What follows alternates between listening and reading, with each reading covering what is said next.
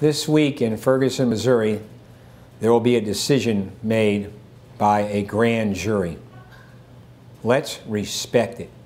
A grand jury consists of 12 people who hear evidence about a certain case. And you know what case I'm talking about. And I believe my message to you is respect democracy. Respect the decision of 12 people, whichever way it goes. Remember, a grand jury system is just to determine if there's probable cause, if there was enough information that law enforcement or a law enforcement officer at this particular time, at this particular moment, violated a state law.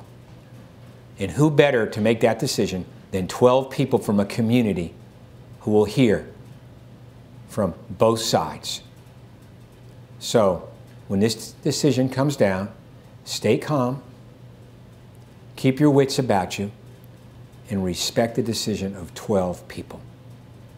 Let the law work. There's not a greater democracy in this society than the United States of America. And it always comes into play when there are tough cases. And this is a tough case. Believe in our system of government. I work with it every day.